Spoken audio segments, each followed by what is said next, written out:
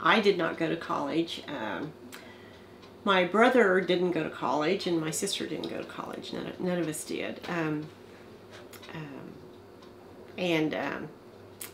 Alan and Sandy, I was married before, and Alan and Sandy, Alan went to welding school and didn't quite finish it before Cardwell hired him out of the school, and Sandy went she became a hairdresser.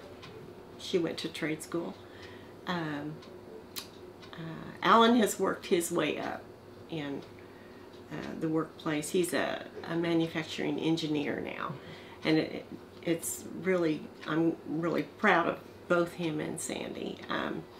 They've done well, but they don't have the opportunities that kids need nowadays for college or with a college degree. Ciera, we saw her potential early on, and realized we needed to be sure she went to college no matter what. So we strive for that, and it's happened. Yeah.